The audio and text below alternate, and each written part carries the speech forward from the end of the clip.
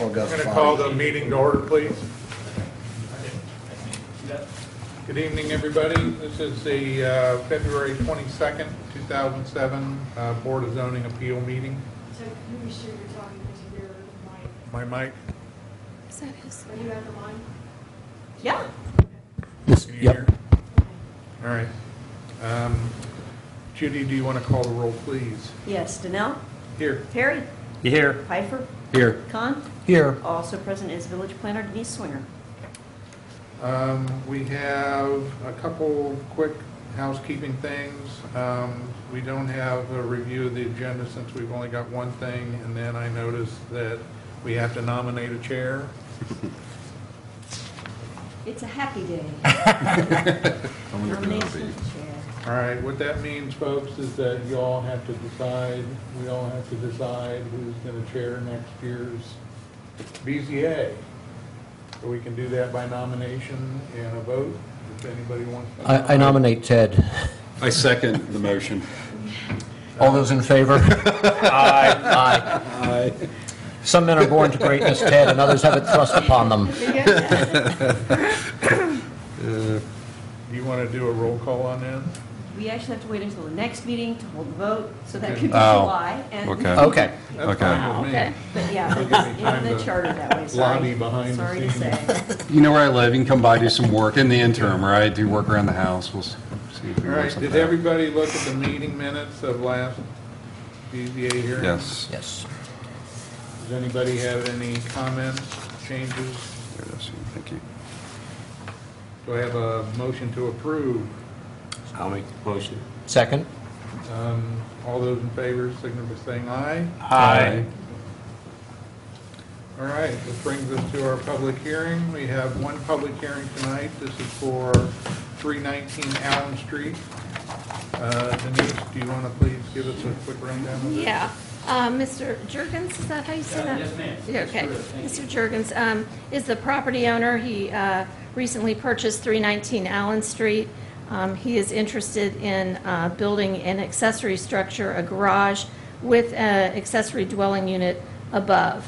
The current regulations in the code have a maximum square feet of 800. So what we are asking for tonight is a 136, I believe, 136 square feet variance. Reviewing the property size, it's a very large lot. It's in residential A, low-density residential district. It is quite more than meets the minimum lot area and minimum lot width requirements, as it's over 2.2 acres. And it meets all the coverage. She's also met all the setbacks for where the location of the new garage and accessory dwelling unit would be located. Okay. Does anybody have any comments for Denise before we open it up? No.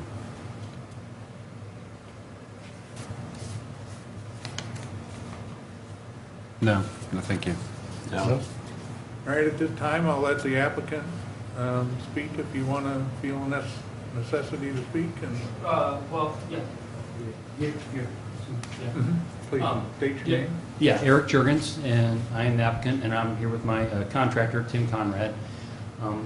What you see is pretty much what we have planned, and, you know, again, I appreciate you having me here, but hear me out. I think, and it's similar to the structure we put together at 1108 Senior Avenue, and just was asking for a little bit more extra square footage. Have to get 3 doors on the garage itself. Location would be essentially where the structure of the garage is that's there now.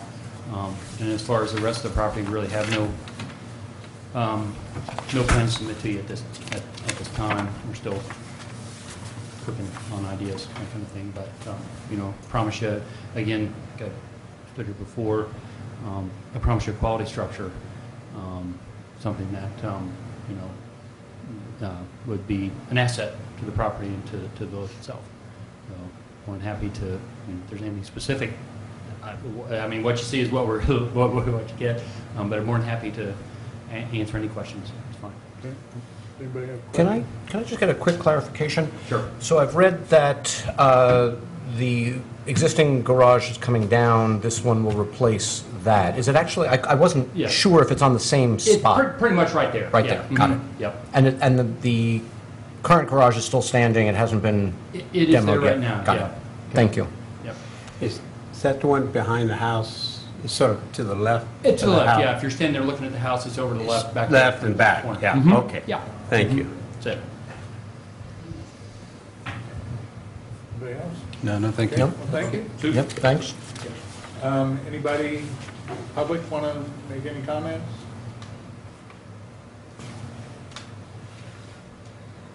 Mike Kelly, do you want me to give who I am? Yeah, Yes, please. the camera's rolling. Mike Kelly, 121st Street. It was nice to meet you.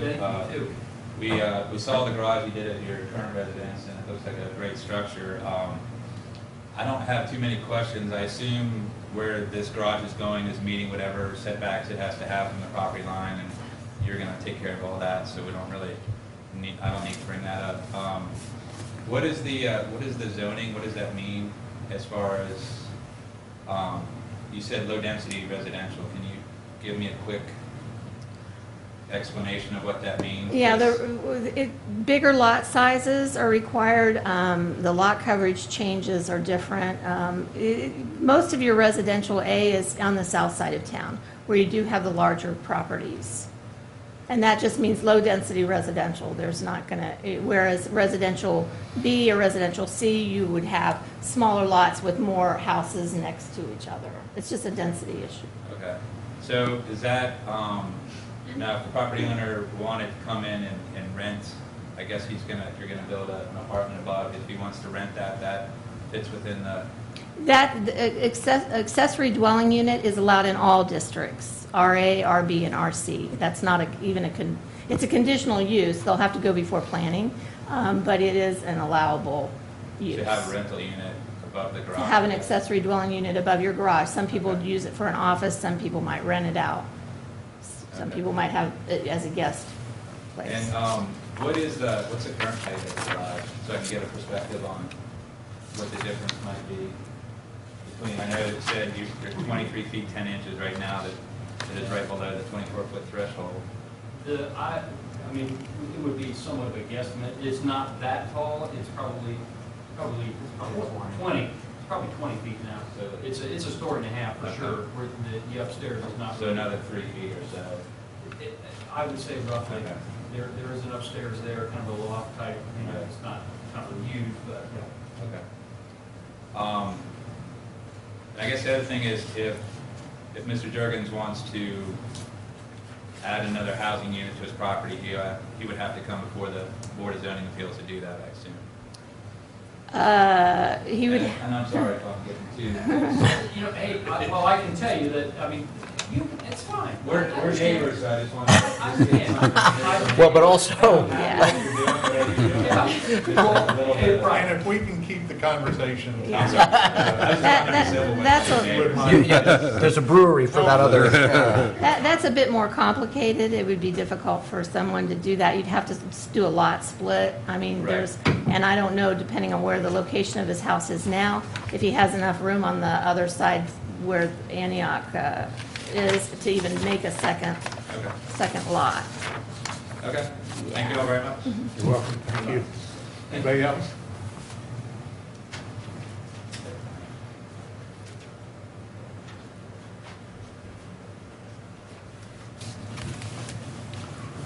Jennifer Sloan, but everybody calls me Ren.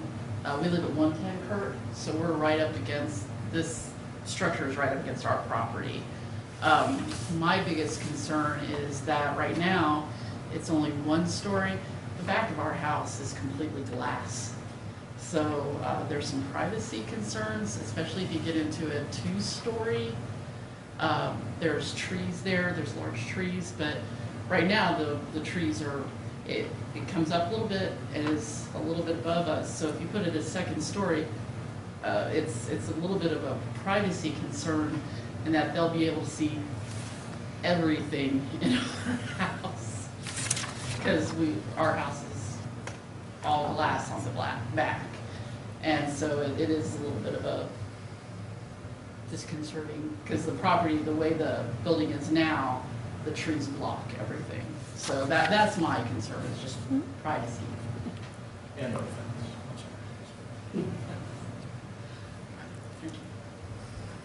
Anybody else?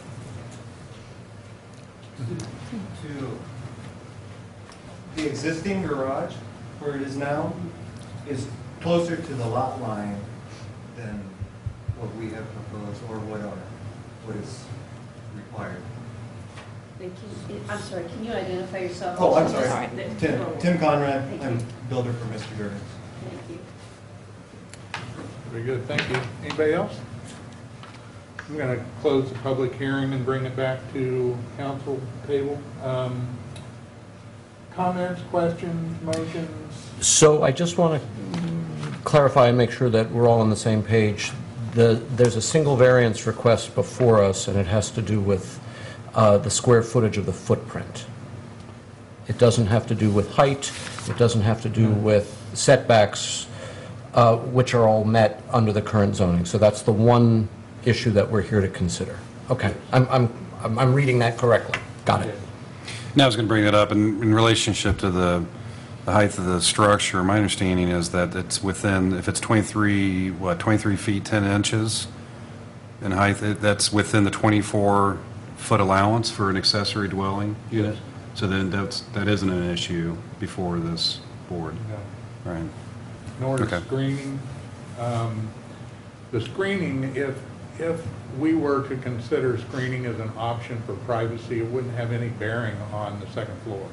You know, I mean, a 6-foot high fence is a maximum fence height. If you're above that fence visually, there's really nothing in the zoning code that gives us any flexibility on putting restrictions like that. You know, we can't demand somebody put up 20-foot high trees or whatever. And then the other issue that happens there from a zoning code perspective is that we get into things that folks really complain about: solar rights, you know, causing blockage to gardens, to solar panels, to solar heat gain in the winter and things like that. So when the zoning code was rewritten, those discussions were around and around and around whether or not we wanted to increase a lot of screening requirements.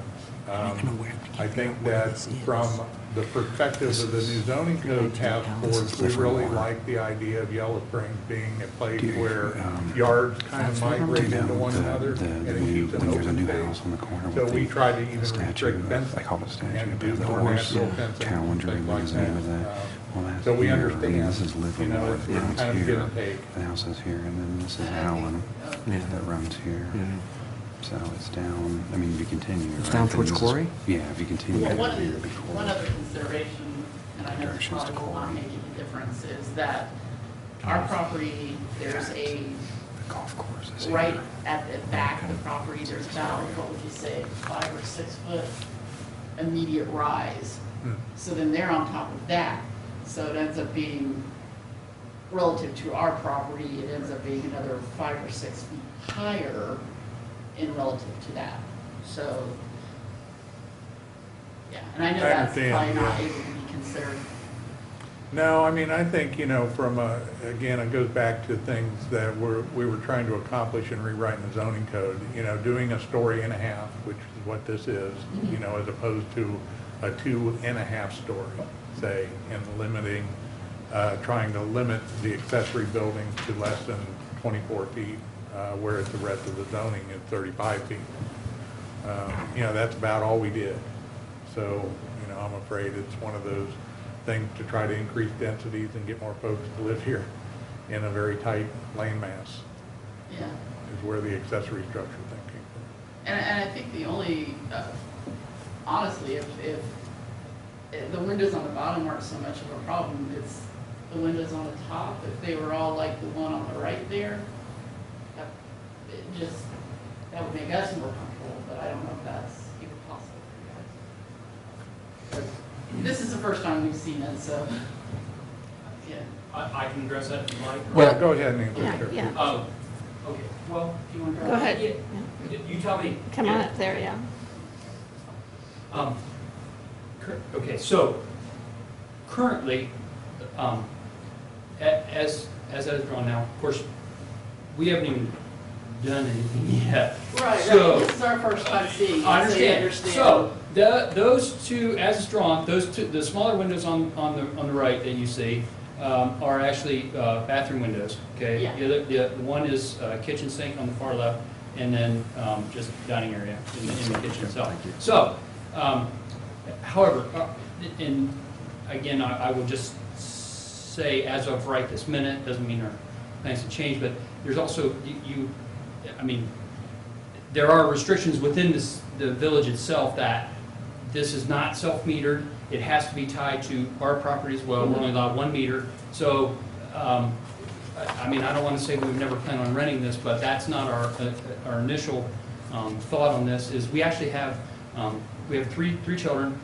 2 live in Charleston, South Carolina, older girls to 29, 30, 29, 28, and then 1 son who's a college student in Cincinnati. And he actually resides in the one we have now, just over the summer. The rest of the time, that the unit over our garage now is empty. Depending on timing for the entire rest of the property, as it stands right now, that would be our plan as well. Our son has 4 more years in school before he's finished. So, you know, I mean, I think that if we were living there this time, right this minute, there would be somebody there less than 3 months out of the year. Okay, The rest so of the time it would be it's empty. not a permanent residence, okay. No, this is, Okay. it is for use for if our children would come home and want a place to stay, you know, college son comes home and he no more wants to stay with his folks, so we wanted to stay with us. So I think, I mean, you know, but we're, yeah, okay, so, well, I think we're over there. And you said this was coming back from the property? It's probably, from yeah, where it it's is probably a now? little bit more Okay. forward. And, you know, again, more I orientation. think that, Yeah. same orientation. Okay. So, yeah, I mean, the top left-hand picture is what is what will be facing your house. Like it is now. But, again, I mean, I'm not gonna, it's not gonna be something that you won't, I understand, believe me, I'm sensitive to that, okay? We've thought about this a lot before we showed up here. I've owned this property for a while. This is not my first property in Yellow Springs, it's actually my 3rd one. And, I mean, I actually appreciate you showing up, and I thank you for that. We won't, you know, I mean, this will be something that is not some 5-second slipshod job, okay? Good enough. Okay. All right? Thank you. Okay, good. Good.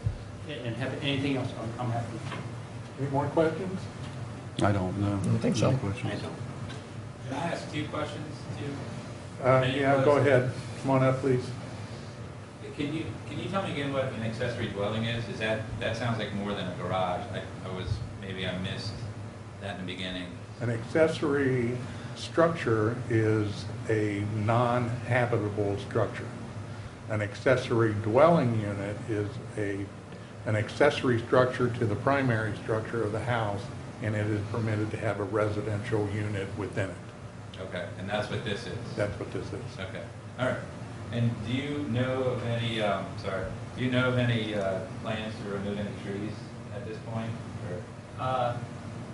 As it stands right now, I believe everything that's there can stay.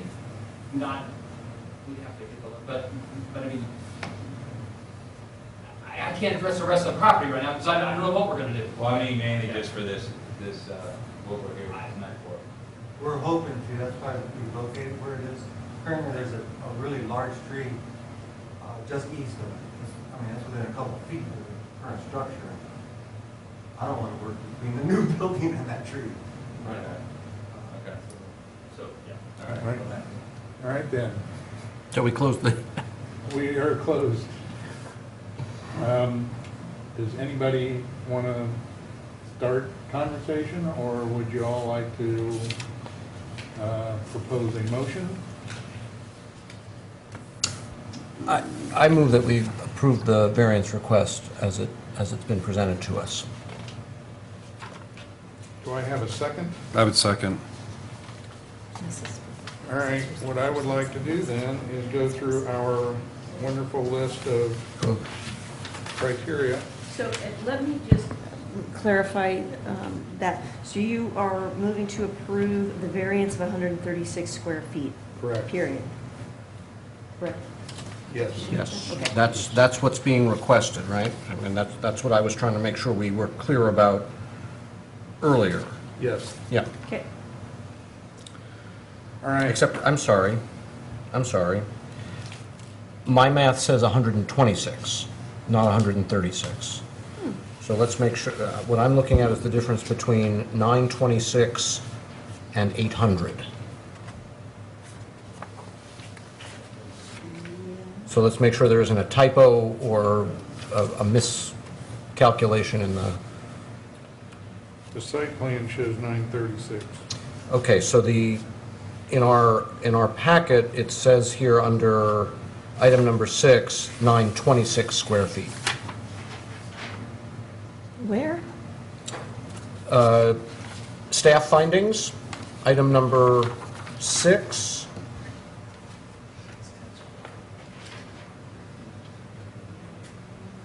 Oh, yeah, that's a typo. That's a typo. Because I had it under the proposed, in the Okay. front, proposed project, I have it as 936, and a variance of 136. Yeah, It's, sorry. you're right. I just Yeah. want to make sure that Yeah. all the Ts are Yeah, crossed. thank you. So the correct number is 126? No, it's 136, which is, in the proposed project, it's right there, on the first page. Yeah, okay. Yeah, it's the application. Being proposed is 936 square feet, with a variance of 136. Nothing gets by you. No, whatever, you know. All right, are you all ready? Yes. All right, the factors to consider in weighing this, number one, whether the property in question will yield a reasonable return or whether there can be any beneficial use of the property without the variance. Yes. Yes. Yes. Yes. Whether the variance is substantial. No. No. No. No. Whether the essential character of the neighborhood would be substantially altered or whether adjoining properties would suffer a substantial detriment as a result of the variance. No. No. No. Whether the variance would adversely affect the delivery of governmental services. No. No. No. Whether the property owner purchased the property with knowledge of the zoning restriction. Yes. Yes. Yes. Yes. Whether property owner predicament feasibly can be alleviated through some other method other than a variance. Yes. Yes. Yes. Yes. Whether existing conditions from which a variance is being sought were self-created. Yes. You're not going to abstain this Well, time? I never know what this means, Yeah, so... right. Yes. Yes. Yes. Whether the spirit and intent behind the zoning requirement would be observed and substantial justice done by granting the variance. Yes. Yes. Yes. Very good. Judy, do you want to take a roll, please? Yes, so on the motion to approve, Perry? That's- You're Perry. yes. Are you Perry? I'm not Perry. I didn't hear that. I love Somebody this. was. Bill for the, Piper, Yes. Con. Yes. Janelle. Yes. Very good. Thank you, folks. Build on, as they say around here. All right, thank you very much for sharing. So do we... Do I have a motion to adjourn? So we're not Yes. doing this vote for chair? It's going to be next. It's going to be next week, okay. I just double checked. It'll give me time to lobby you all. Yes, again. exactly. Vote again. I move to adjourn, if that's what you're looking for. You will be? Oh, motion to adjourn, Yes. second. Yes. All in Second. favor, say aye. That's why you're the chair. I wouldn't have thought to adjourn. That's right.